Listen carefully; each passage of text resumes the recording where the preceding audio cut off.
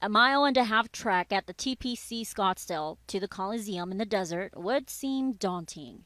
But with free booze along the way, many say it's not so bad. I've done the walk so many times. I've done it not being able to walk straight. I've done it straight. I've done a very long walk, but it's not so bad.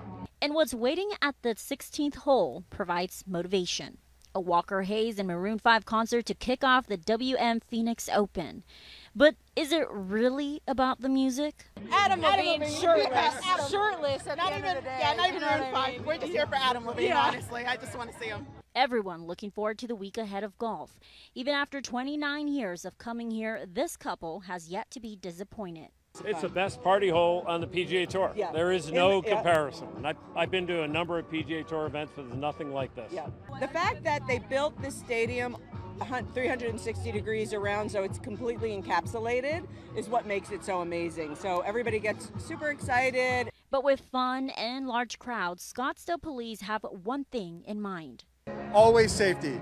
2 more giant screens at the loudest hole isn't just for a better look. That's meant to enhance the fan experience, but in the same time, if there is a safety message that needs to be put out, those can be utilized for that. And since the WM Phoenix Open is known for its party vibe, Scottsdale Police and Fire will not allow intoxicated people to enter the course. We want to make sure that everybody is safe and they can come in and have a good time.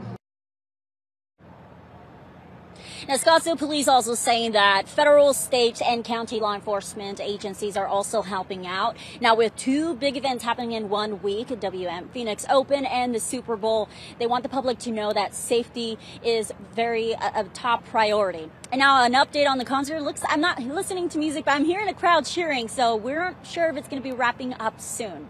We're going to send it back to you in studio. And Emma, hope you're not too jealous. All right. Well, hopefully you can peek in and maybe catch the end of it if it's not over. Thank you, Casey. All right, let's be serious, though.